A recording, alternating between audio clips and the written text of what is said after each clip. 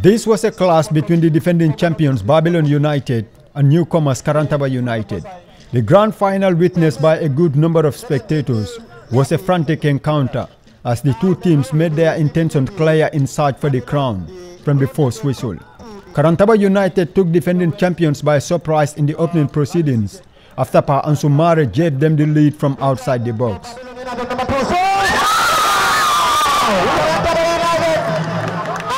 That goal forced Babylon United to improve their urgency, and it did not take long for them to respond, as Papalai Sane drew them back on level terms before the break.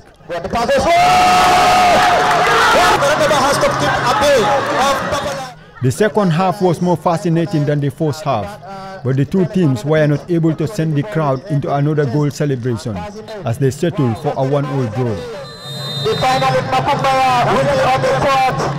The secret behind the team is unity. First, there is unity, and there is great support, from the village itself.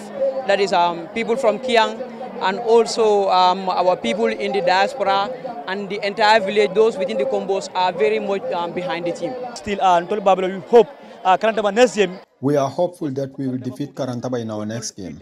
We've been champions here for 3 times. We want to make it 4.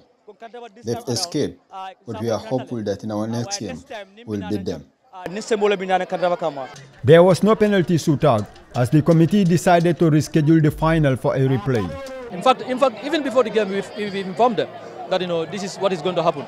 During the halftime break, we have announced it that if it is still 1-1 after regulation time, we are going to replay the game, and I think they were well communicated. The replay game is this Sunday coming, inshallah. This Sunday coming. This would have wrapped up the 2022-2023 football season in Mandinary, but now that the final has been rescheduled, that means these massive spectators will gather here in the coming weekend for the rescheduled final. Famara, GRTS News.